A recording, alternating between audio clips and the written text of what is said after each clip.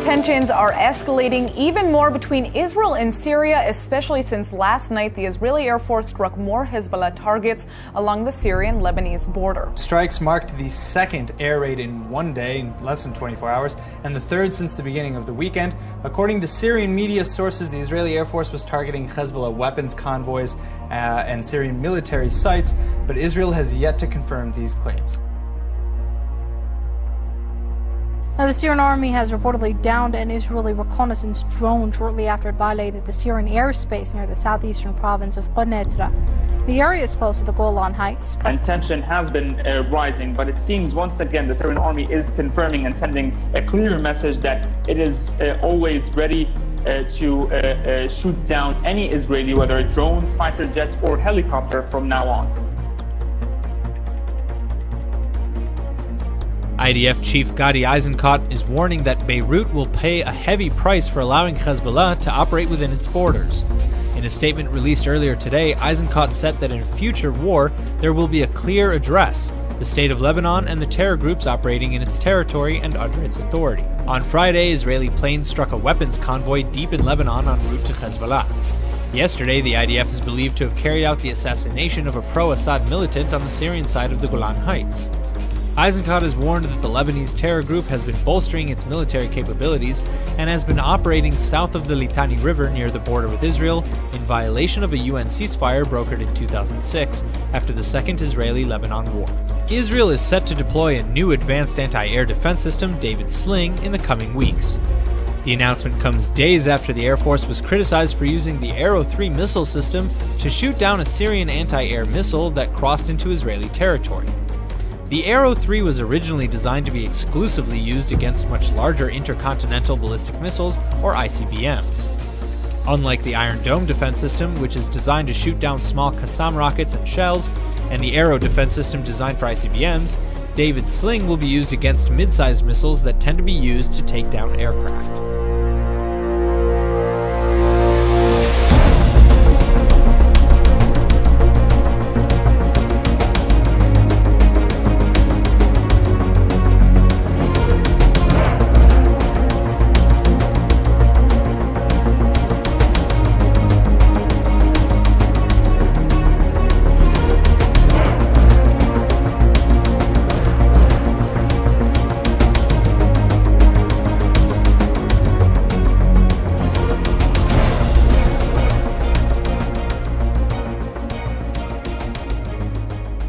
Syrian President Bashar al-Assad has criticized the U.S. policy on his country, saying Washington is only seeking to fulfill its own interests in Syria.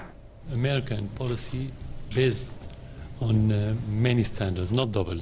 They have maybe 10 standards because they don't base their policy on values or on international law. They base it on their own vision, their own interests, on sometimes the balance of different lobbies and powers within the American institutions.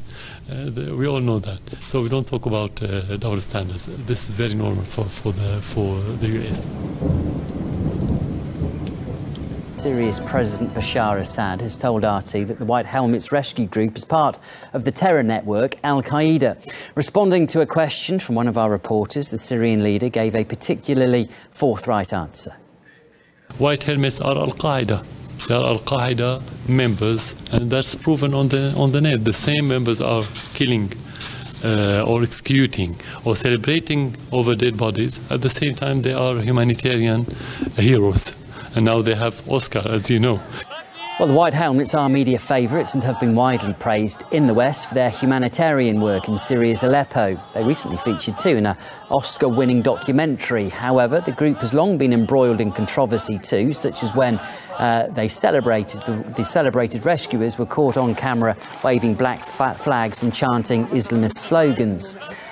They're accused also of lacking correct medical expertise after they posted a video by the White Helmets featuring them conducting a surgery on a toddler. Medics say that the procedure was performed incorrectly, further endangering the child's life. Here's more now on the controversy surrounding the group. The Syrian first responders who risk their lives to save others in war-torn Aleppo. In the face of unrelenting brutality, heroes have emerged. They have all chosen to risk their lives to save others, making the Syrian civil defense a candidate for the Nobel Peace Prize.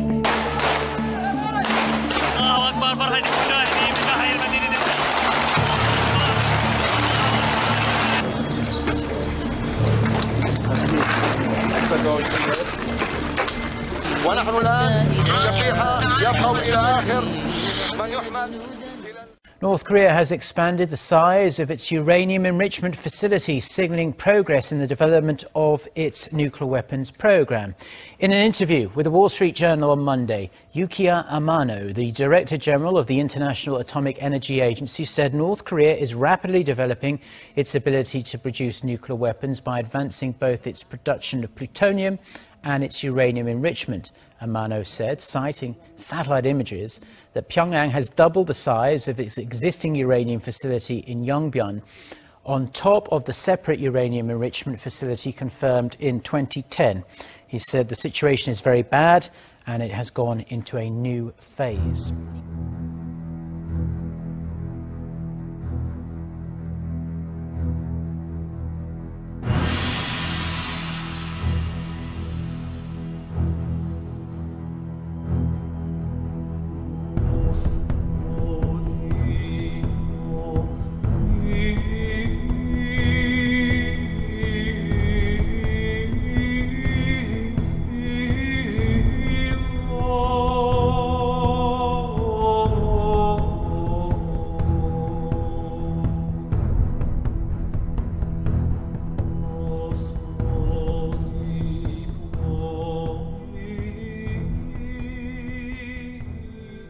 As the alliance sets up a new force in response to Moscow's 2014 annexation of Crimea, a U.S. commander said on Monday that a U.S.-led battalion of more than 1,100 soldiers will be deployed in Poland from the start of April.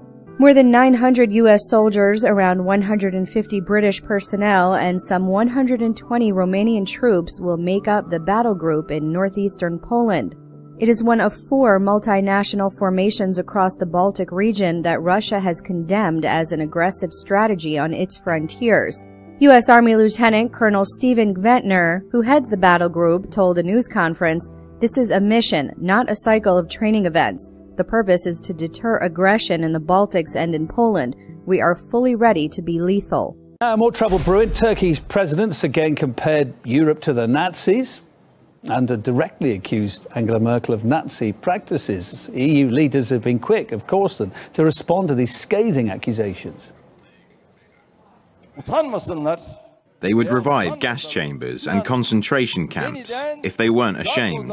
That is their mentality. They are disturbed when they say that this is Nazi mentality. We cannot accept that our citizens are incited against each other with Nazi comparisons. This is the case for all countries in Europe. That's why we should say with clear words to Mr. Erdogan that he cannot continue like this. Germany's foreign minister earlier said Turkey is now further than ever from joining the EU. Our Europe correspondent Peter Oliver has more on the deteriorating relations. It seems at the moment like each new week brings a new barrage of Nazi name-calling coming from Ankara, from Turkey towards European nations. This week, it does seem that it's Germany that's come in for President Erdogan's ire. We've also seen one of the main Turkish newspapers run with a front cover depicting German Chancellor Angela Merkel as Adolf Hitler. These type of things have been described on Monday morning as simply unacceptable by the German Chancellor. Germany has blasted Turkish President Recep Tayyip Erdogan, saying he has gone too far in an escalating diplomatic feud by accusing its Chancellor Angela Merkel of using Nazi measures. Merkel added that Germany reserves the right to take all necessary measures against the Turkish government. Merkel added that comments made by Turkish officials are, quote, breaking every taboo without consideration for the suffering of those who were persecuted and murdered by the Nazis. She stressed that appearances by Turkish politicians in Germany can only take place on the basis of German constitutional law. Theresa May will trigger Brexit, Brexit, Brexit. It's the news the UK had been waiting for, lighting up TVs and mobile phones all over the country. The UK will trigger Article 50 in just over a week's time, beginning this nation's long goodbye from the EU. Prime Minister Theresa May's next step is to write the most important letter of her political life, officially notifying the 27 other leaders of the EU that it's over. Right now, she's visiting Wales to reassure them their voice will be heard in negotiations with the EU. When people voted in the referendum last year, it wasn't just about leaving the EU. I think they did vote for change. They voted for a change in the way the country works, to make sure that it works for everyone, not just a privileged few. No winner on the night. That was the verdict by most viewers following a televised debate between France's 5 leading presidential candidates. That's not to say tempers didn't flare at times, but for the 40% of undecided voters, there was little to help them choose. One of the most heated exchanges involved the 2 front-runners. Far-right Marine Le Pen said France should oppose multiculturalism when the issue of the full-body burkini swimsuit worn by some Muslim women arose.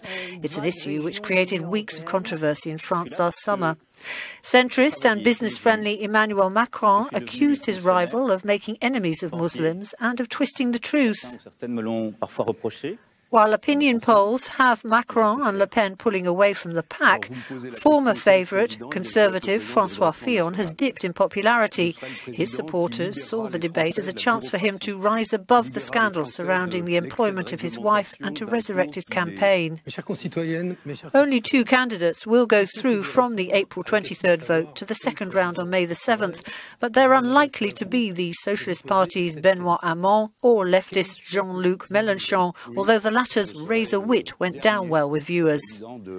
It's the first time a televised debate has been held before the first round of a French presidential election. Voters will get a chance to see all 11 candidates on a TV special next month. Stephen Hawking has never been a fan of President Donald Trump. Last year, Hawking confessed to being bemused by Trump's rise and called him a demagogue who seems to appeal to the lowest common denominator. Website CNET reports that this week, however, the renowned British physicist went even further in suggesting that America is heading in a troubling direction. In a recent appearance on Good Morning Britain, Hawking shared that he thinks that Trump was elected by people who felt disenfranchised by the governing elite in a revolt against globalization.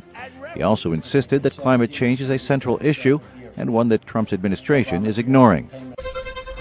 Here's a question for you. Is there a new type of discrimination on the rise? Well, a New York City bar refusing to serve drinks to a customer just because he was wearing a red pro-Trump Make America Great Again hat. Greg Piatek was even asked to leave the bar after he told bartenders his support for President Trump was not a joke. But you know what? Now he's fighting back. He's suing the bar, and his attorney, Paul Legeri, is here. Paul, so the bartenders repeatedly asked if it was a joke, and he was refused service. I mean, but doesn't the law say to that bar, yeah, you can kick people out if you want. You don't have to serve them. The law says that they can kick people out if they want. But what the law also says under the New York City Administrative Code is that they can't kick someone out based on creed. And if one were to take a look at the very dictionary definition of the word creed, that includes a set of political beliefs.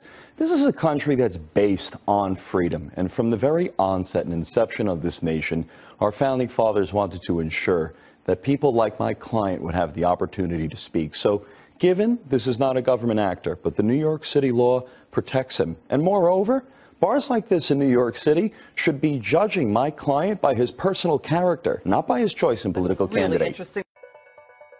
On Monday, U.S. Immigration and Customs Enforcement officials said that the Travis County Sheriff's Office, located in Texas Capital County, has released 142 illegal immigrants for whom immigration officials had issued detainers in a single week.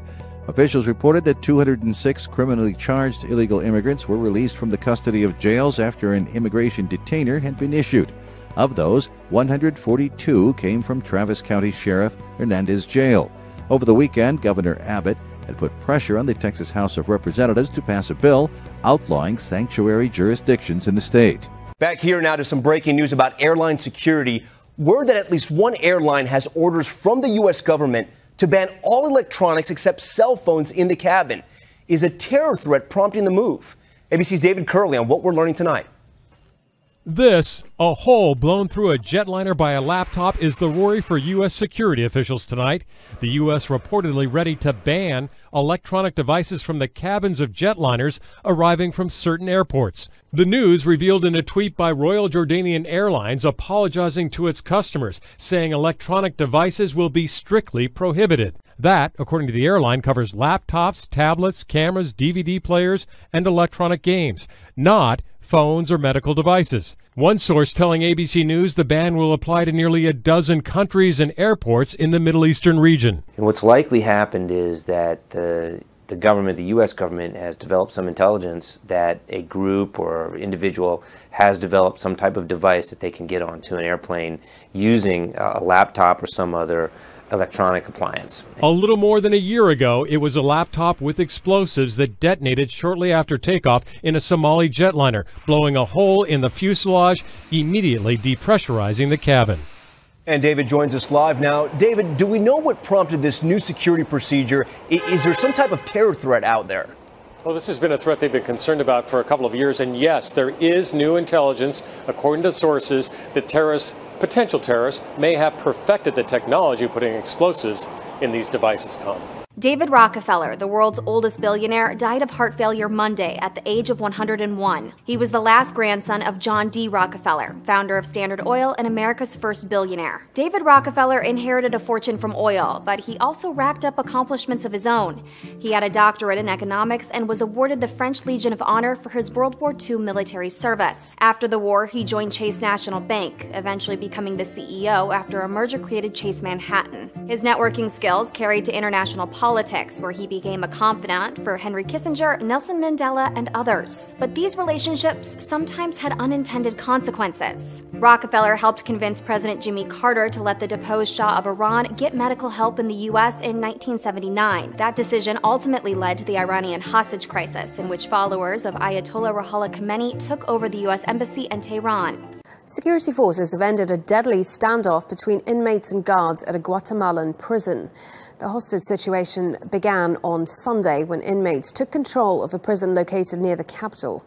Security forces have stormed the cells after negotiations ended in a stalemate. 3 prison guards were killed. The protesting inmates, who are gang members, wanted better food and a transfer of 250 minors of the same gang from other prisoners. Leading by example, but as Brazil's president tucked into home-produced meat to try to allay fears about hygiene, the international impact of a corruption scandal in the industry is growing. For as Michel Temer took foreign diplomats to a steakhouse, China and South Korea suspended some imports, and the EU mulled action of its own against Brazilian meat. The Commission is in the process of ensuring that any of the establishments implicated in the fraud are suspended from exporting in the EU. Police are probing claims that health inspectors were bribed to overlook unsanitary conditions at several plants in a scandal that's tarnished Brazil's lucrative meat industry. Authorities insist there's no sanitary risk, despite allegations that some producers have sold rotten and tampered meat products. Police conducted raids on Friday and more than 30 people were arrested. The firms involved deny any wrongdoing, but the scandal deals a big blow to one of the few sectors in Brazil that's thrived during 2 years of recession. One car driver in Peru has a lucky escape trying to cross a swollen river.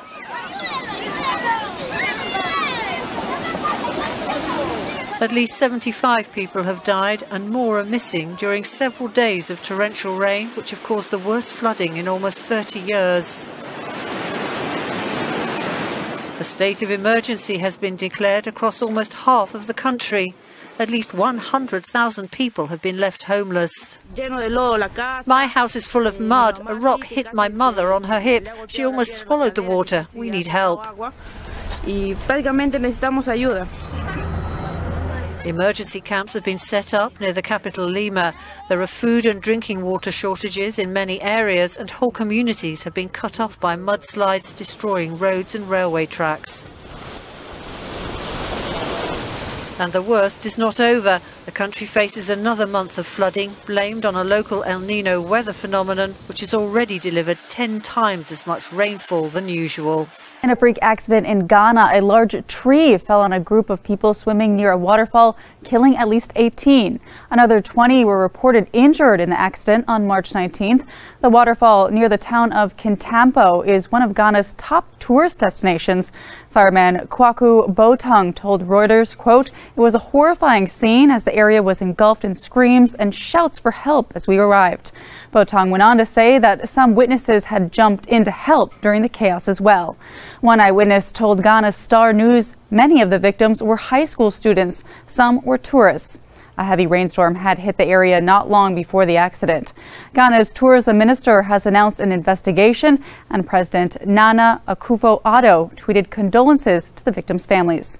Hundreds of people in Colorado are heading back home after a massive wildfire forced them out. Crews have been battling the Sunshine Fire since it broke out Sunday morning and quickly spread. The cause of the fire is still being investigated. Tom Mustin from our Denver station KCNC is tracking the firefight near Boulder. Hey guys, yeah, we're here on the scene where the fire started, and the good news is we just learned the Sunshine Fire is now 100% contained. We're here at the staging area at 4th and Mapleton. You can see Boulder law enforcement is here, allowing residents to come back into their homes up the canyon. Now the good news, as I mentioned, that fire is now out. This was covered in haze all yesterday and early this morning. Now you can barely make it out because it is 100% contained. What is unusual now, this is one of our snowiest and wettest months in March. Now here's what firefighters are dealing with. Incredibly dry, tinderbox conditions. Usually this is covered in snow. So the good news is that even though it's a bad situation here, Mother Nature-wise, this fire is out. But one firefighter told me what we're seeing here is we're seeing June in March, what doesn't bode well for the firefighting season here. And we just learned that the fire has been started in a transient camp area, which is hitting a lot of nerves here in Boulder because just last year the Netherlands fire started with 2 transients starting a fire in a camp as well. So that's definitely struck a nerve here. The fire is human caused by transients, but the good news, it is now 100% contained, and it's somehow managed to avoid the several homes that are here despite the wind. Darkness settles in. The soft colors of morning quickly dampen and shadows sharpen. As you look up, the sun transforms into a black hole. Winter constellations appear, and the seldom seen corona, that ghostly halo of light that wraps around the sun's surface, becomes visible. The temperature plummets, causing birds to grow quiet, farm animals to shuffle in their barns, and crickets to begin their nightly tune. Now you're in the shadow of the moon. On August 21st, 2017, that shadow will sweep across North America as millions revel in a total solar eclipse. It's the first one to grace the continental United States since 1979, and the first to run from sea to shining sea since 1918. The shadow will glide across a strip roughly 4,000 kilometers long and 120 kilometers wide of solid and accessible ground. With so much land to cover, many anticipate it will be the most widely shared event in human history. There was the disaster, and then there was the rescue. The airman and the little girl, a hug and a smile, the chance encounter that lifted us all. After Katrina, Airman Mike Maroney deployed to Iraq and Afghanistan, where he always carried that picture along because, he told us, it lifted him up too in bad times, even on the day it was taken. I don't even know if I was on a planet at that time. I was just in that hug. In 2015, Mike set out to find the girl he saved. He didn't even know her name. Well, her name is Lachey Brown, and they found each other on the Real TV show. She had changed a lot more than he had, and he wanted her to know something about who saved whom. You rescued me more than I rescued you. Mike's become a true friend to Lachey since then. She's been inspired to join the military, starting with her high school's junior ROTC program, where at this weekend's big banquet, hear, hear. Mike, now the one who looks different, came along as her guest. He's retiring soon from the Air Force, but still helping Lachey figure out her future. I knew that he was more experienced and that he would help me along the way. That's what can happen when a chance encounter becomes a story with chapters yet to be written.